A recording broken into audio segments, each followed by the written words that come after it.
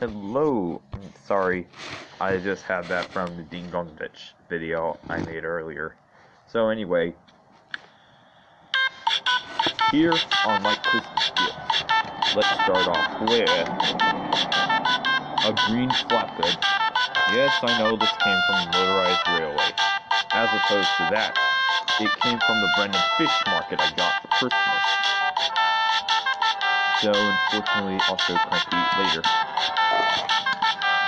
And next up, I want to show is the wobbling troublesome truck. There's the coal stuck in there. So it came with a coal load, similar to the original Thomas. But this truck can just be unrealistic. There's non-road railway realism. So what the heck? So this came with the windmill, the motorized windmill set. So motorized is a new line.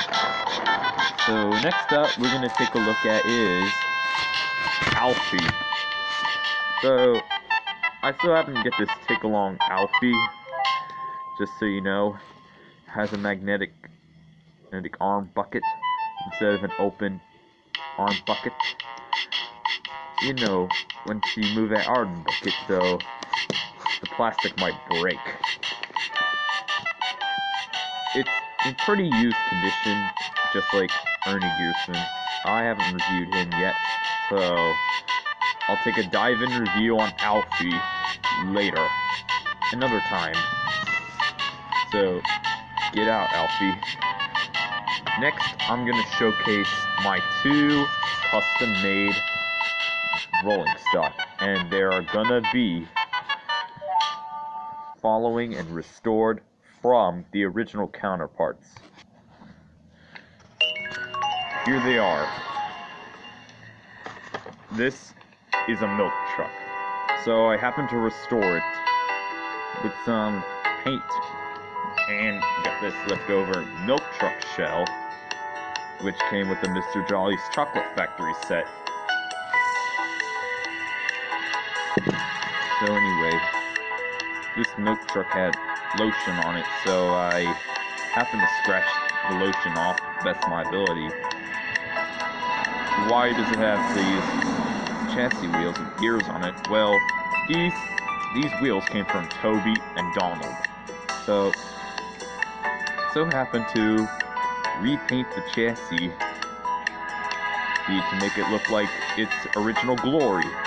So, with that said, get this out of the way here. We have this Sodor Scrapco truck. It's breaking. It's poorly taped though, even though it's a work in progress truck. This came from Proteus. I remember getting Proteus, and I left that truck behind for some reason. Why does it have a star? Well, it exposes the star because the plastic is broken. Because if you touch that, you get a splinter. So anyway, it says Sodor Scrapco, just like the wooden railway scrap trucks that came with Bertram or Rheneas. So yeah, you get the deal. So, as of December, I made quite two rolling stock, and I